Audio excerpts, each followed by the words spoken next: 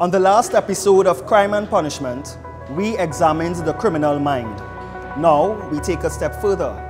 How do we combat crime? What measures do we take to effectively fight crime? Or how effective are these measures? We all hold a personal responsibility as citizens to avoid becoming another statistics of this senseless crime, either as a victim or perpetrator. However, the sole responsibility of fighting crime rests squarely on the shoulders of the Trinidad and Tobago Police Service.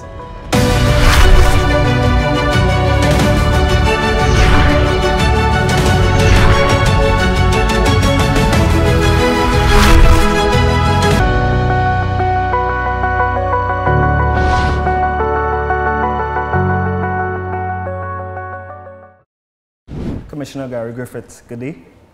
And how are you? Oh, fine, thank you. Good day to you.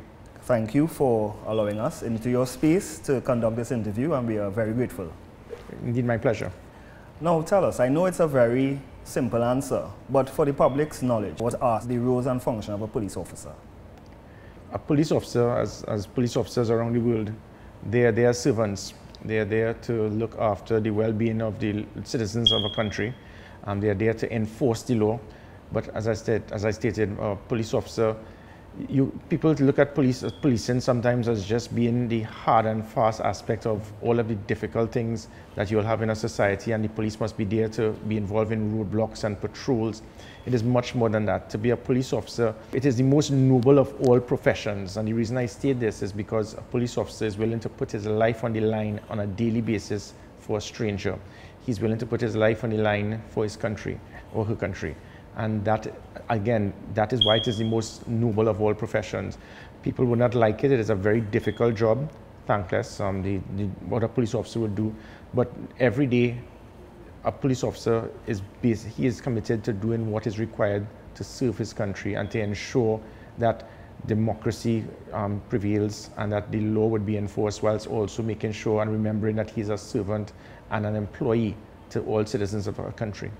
And as the head of the police service, what are your roles and functions? As a leader, a leader is also supposed you serve to lead.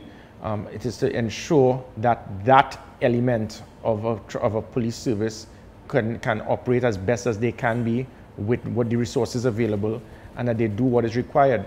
As the Commissioner of Police, I have two persons I serve. I serve the citizens of the country, who will be my bosses, but I also serve the police officers, so it's a very thin line.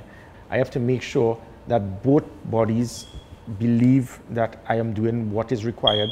You shift too much to try to look after only the concerns of citizens. The police officers will not feel that you have their back. Yes. If it is that you do too much to protect police officers, the citizens will feel that you're not doing what is required to serve them. So it is a very thin line. My job obviously was to ensure that crime will be reduced as much as possible, and the most fundamental right of any citizen can be adhered to, and that fundamental right is that of safety and security. It is your right to live. It is your right to be protected. So it is an enormous task. If there's an incident, I feel it. It's sometimes like a tiny paper cut. Yes. And you get these paper cuts every single day. It will burn you. Mm-hmm. And if it is that you trivialize it or you ignore it, then you've totally lost the focus of what you're there for. So as the Commissioner of Police, my job is to continue to do what is best to improve the police service to be the best that they can be, to ensure that the rights of citizens, their most fundamental right, can be adhered to, which is that of safety and security. Now, as Commissioner of Police, what are the key initiatives that has been implemented under your tenure to reform or to address the concerns of the police service? About 250 odd. Every year there's been about 100. Every 3 to 4 days there's a new policy, a new strategy that we have implemented. So what I will do is give policies. I put a lot of emphasis on aspects such as good leadership, good management, measurement of performance, and accountability. When you put those 4 principles in place, you start looking at the policies that are required to improve the police service. So what we have seen now is systems now to improve accountability of police officers, systems to ensure that there's better management, that we can be more effective and efficient with the resources that we have, making sure that police officers can be properly trained and they can improve the system. So we can look at technology, new units, systems that we have now, just as what we see right here, an operational command center. Before, you will always have systems where persons will make calls and no one will answer. So we have done a lot to try to improve the standard of the police service, get the citizens to buy into the fact, and we would have seen it. People look at polls and they try to ignore it, but a survey of the police service on an annual basis is critical, because we can boast that last year was the largest number, the greatest reduction in crime in 35 years in this country. Every major crime was reduced. It has never been reduced to the point that it was. But that could only be of value if it is that the citizens believe that we're in the right direction. The good thing is, several years ago, there was just about a 14% support and belief in the Trinidad and Tobago Police Service. Now it has gone to over 55%, which means that for every 2 persons in this country, arguably, 1 person is comfortable that the police service is in the right direction, based on the policies, the strategies that we have done to improve our performance, make us more accountable, and the training that we have done. And again, the systems that we have put, so many things as it pertains to technology, DNA testing, the new units, equipment, training, and with all of that, we have made the Trinidad and Tobago Police Service much better than it was before.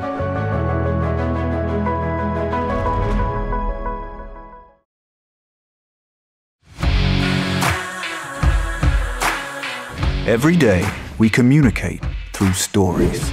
Stories of ourselves, our challenges, our goals, our experiences, and our aspirations.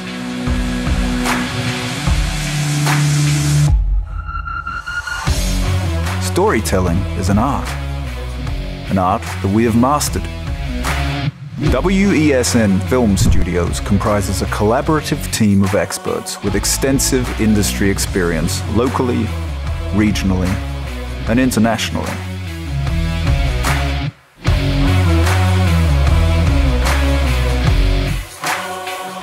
The ability of your business to successfully communicate with your preferred audience depends on the strength of the stories you tell. Your vision should be communicated in a high-quality, professional, and creative way.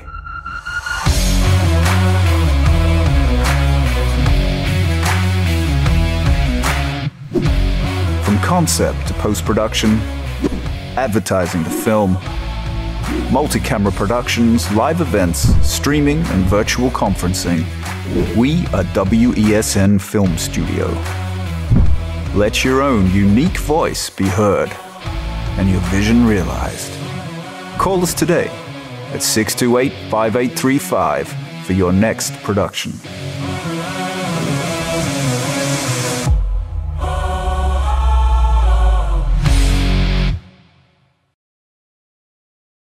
Stuck at home again because of COVID restrictions? No dining, grab and go? No problem! Head on over to Richard's Liquor Cellar at 15 Union Park, West Gopal Lands, Marabella for access to a wide range of alcoholic and non-alcoholic beverages. Richard's Liquor Cellar even caters to your seafood needs with fresh lobster, fish and shrimp available regularly. Call us at 334-7111 or follow us on Facebook and Instagram at Richard's Liquor Cellar to be part of our all-amazing pop-up sales. This time, don't get stuck high and dry, get your stock at Richard's Liquor Cellar. Please observe all recommended protocols. A reminder from WESN. We urge you to protect yourself and others from the spread of COVID-19. Stay safe by taking some simple precautions. Clean your hands often, use soap and water or an alcohol-based hand rub. Practice social distancing, stay 6 feet apart. Wear your mask. Don't touch your eyes, nose or mouth. Cover your nose and mouth with your bent elbow or a tissue when you cough or sneeze. Stay at home. If you have a fever, cough and difficulty breathing, seek medical attention. Following the above can help us all to help each other.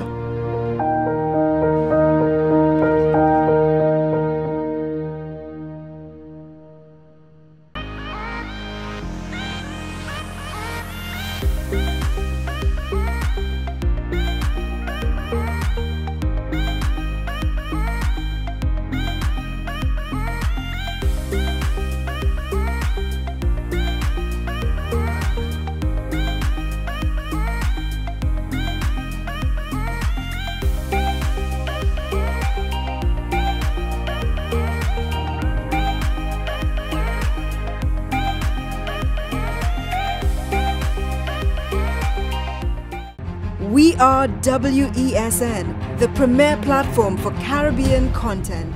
WESN, covering West, East, South, and North.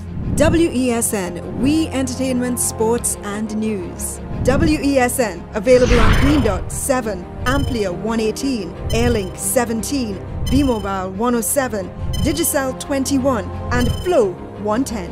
Connect with us at WESNCC or stream online at www.wesncc.com. WESN, your premier platform for Caribbean content.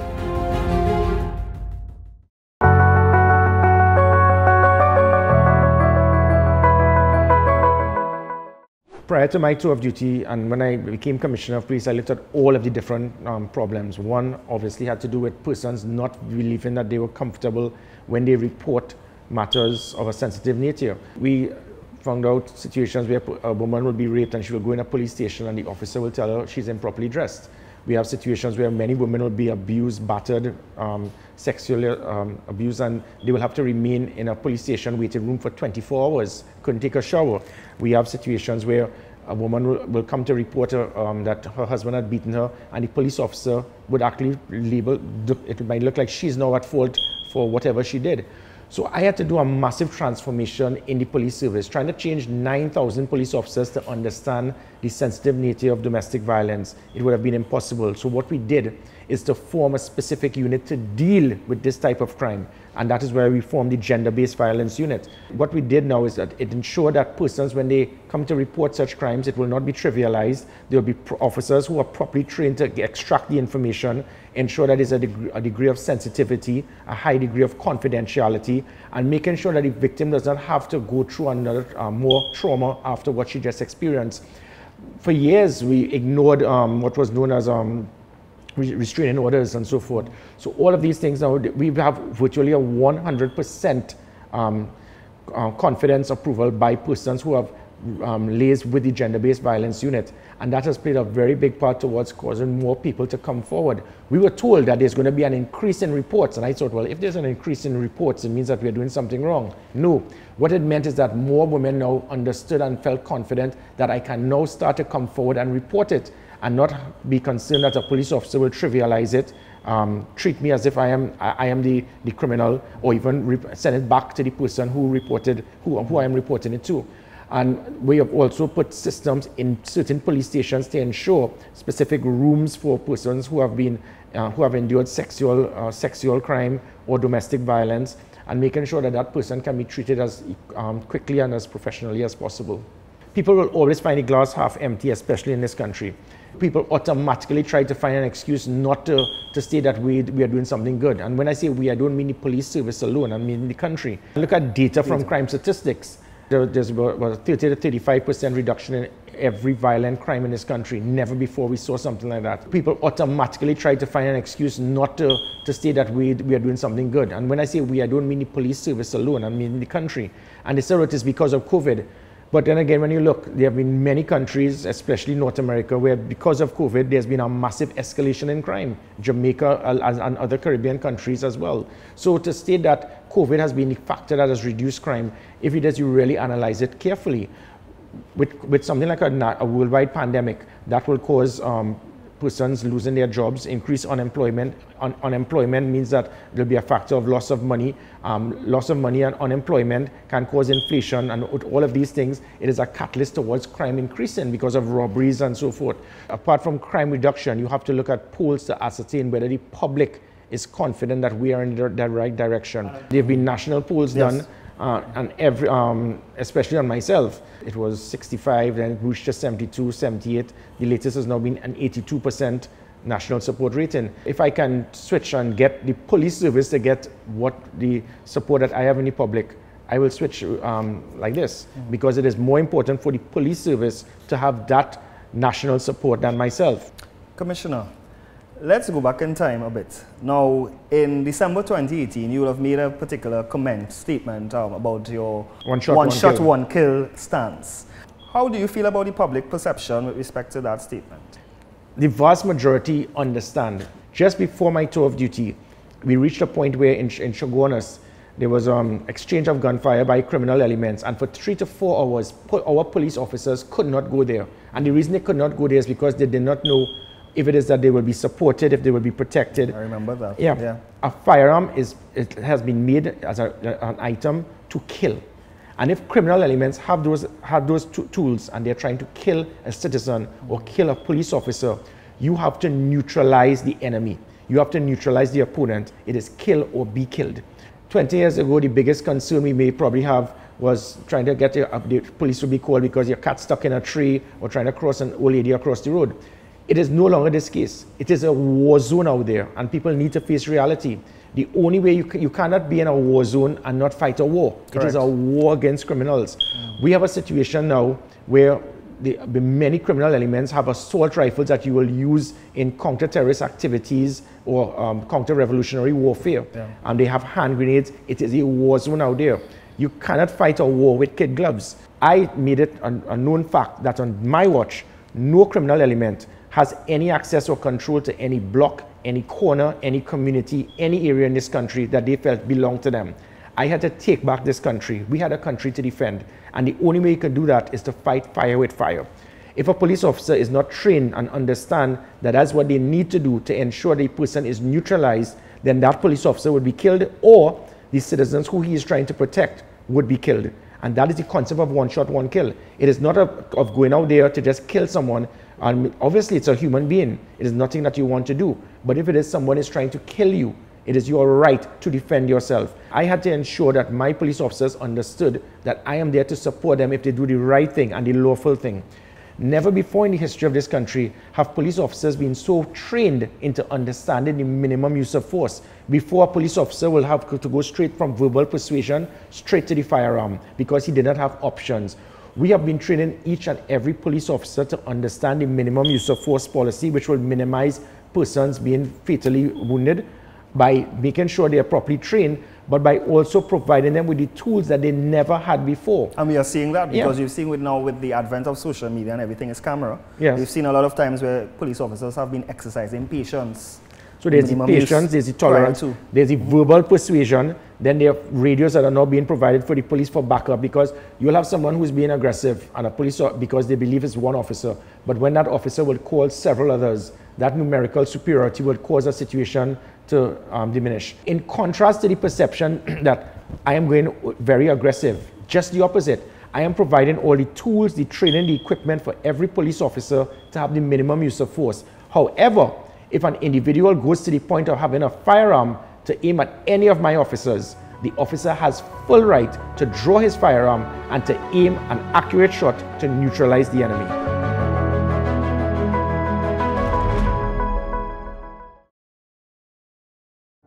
The purpose of the show is to look at everyday issues that we may be struggling with. I am your favorite neighborhood psychologist, Sule Joseph. Women think that they see something good in the mix of other things that they're seeing that are toxic, and think they can hold on to that good and they can expand on that good. We have the fathers being absent and the mothers really doing this Herculean task to try to be a mother and a father, but at the same time, in this overcompensation, you find yourself setting up your sons for failure. And I think the conversation needs to shift a bit from saving women to, well, not shift necessarily, but it also needs to include educating our men and boys.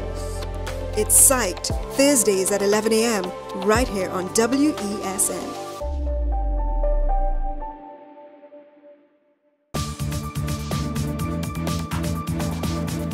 I am Rondell, Donawa, attorney at law and host of Strictly Legal on WESN Content Capital. Strictly Legal is a legal program geared towards informing you, the public, of your legal rights, responsibilities, and remedies. So be viewing Thursdays 10 a.m. to 10:30 a.m. Remember, you are the driving force of this program. We will be able to take your concerns to the various agencies to have them resolved for you. You cannot get through on that NIB line, you know. You're telling you they have the line in, but you're calling and you're holding on and you're holding on. We have spoken to them up to this morning up there at the Eric Williams Medical Sciences Complex about your matter.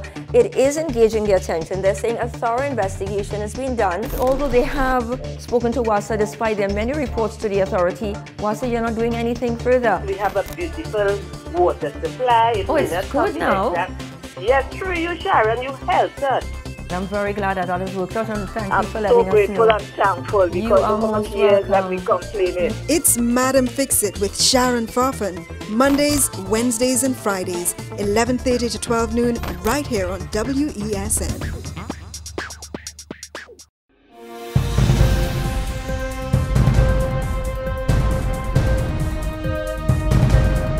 Seven is out, all day is in. WESN News on the hour. A reminder from WESN. We urge you to protect yourself and others from the spread of COVID-19. Stay safe by taking some simple precautions. Clean your hands often. Use soap and water or an alcohol-based hand rub. Practice social distancing. Stay 6 feet apart. Wear your mask. Don't touch your eyes, nose or mouth. Cover your nose and mouth with your bent elbow or a tissue when you cough or sneeze. Stay at home. If you have a fever, cough and difficulty breathing, seek medical attention. Following the above can help us all to help each other.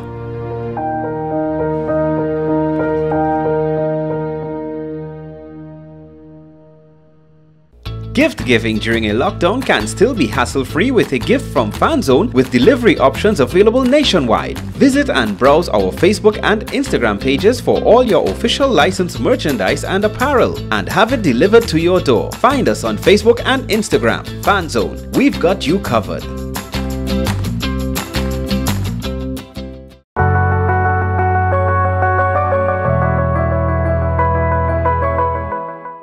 Do you foresee, in light of all that you're stating, do you foresee that there will be a cease and desist among the criminal elements in Trinidad and Tobago?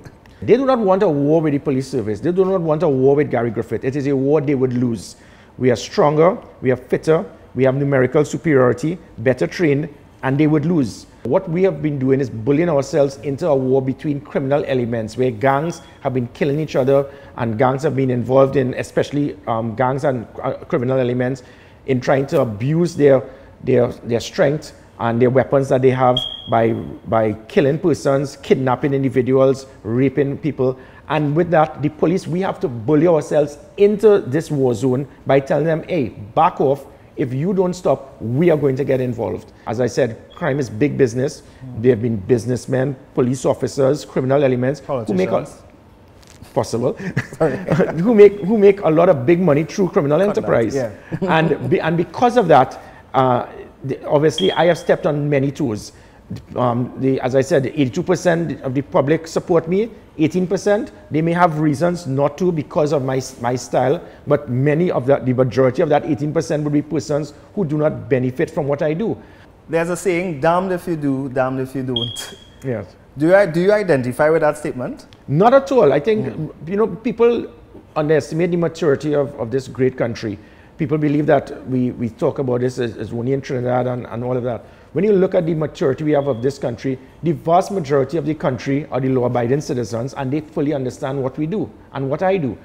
The few who would criticize, they have nothing better to do because some of them have never done anything of substance in their lives. The country has matured and the public is aware of the problem that is taking place around the world. Let us look at how police services have operated with other citizens in other countries. Clashes, confrontations, shootings, killings of citizens and police officers. Since this COVID pandemic, we did not have one confrontation. It shows the maturity and the training of our police officers, but it also shows the maturity of citizens who respect and understand the police service. Yes, there will be certain situations. No police service is perfect, so you'll have rogue police officers. You will have officers that will make mistakes. I would make mistakes. Citizens would make mistakes. We need to learn from these mistakes and build ourselves to be a better police service, better citizens, to make it a better country. And one of the things that has always been a concern around the world with police services is abuse of authority. What we have done now in the last 2 years, over 200 police officers have been suspended or are charged for criminal offenses. I've been pushing the envelope that if a police officer commits violent crime such as murder, rape, kidnapping, they should be fired on them being charged because they have put the police service into disrepute. I am trying to make amendments under the State Liability Act that when police officers have abused their authority and someone sues the state, the police officer in some way should be culpable. Yes. I am pushing polygraph testing, drug testing, transferring officers if I believe they're involved through intelligence in criminal activity. All of these things has caused a massive injection of increased trust and belief in the police service. And by that happening, it means that we are in the right direction. And there would be police officers that will continue to make mistakes, but the more we put systems to measure their performance and make them accountable, the less situations we will have of this. And that will mean an increase yet again of citizens buying into the fact that, hey, they are not perfect, but they're doing a job to protect me, and let me give them a chance.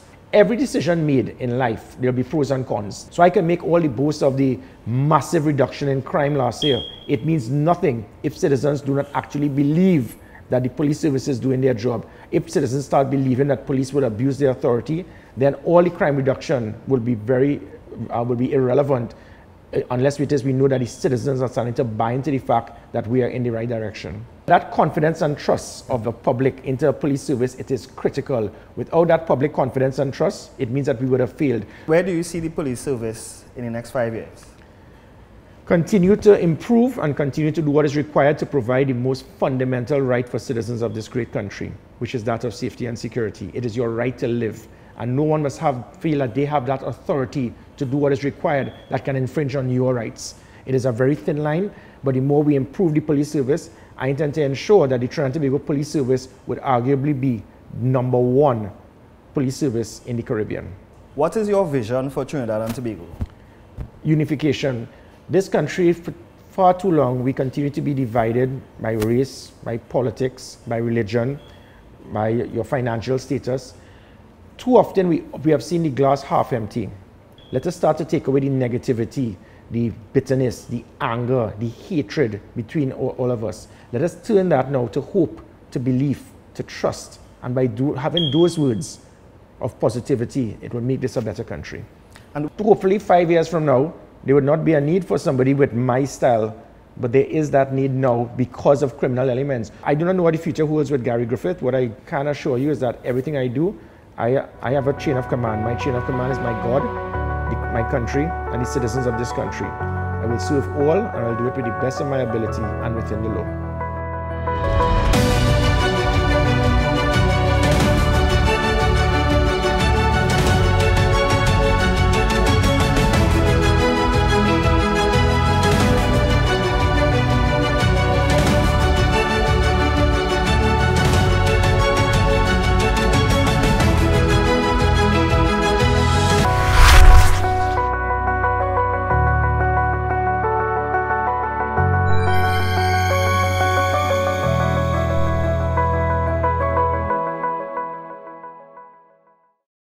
We are WESN, the premier platform for Caribbean content. WESN, covering West, East, South, and North. WESN, we entertainment, sports, and news. WESN, available on Greendot 7, Amplia 118, Airlink 17, bmobile 107, Digicel 21, and Flow 110. Connect with us at WESNCC or stream online at www.wesncc.com. WESN, your premier platform for Caribbean content.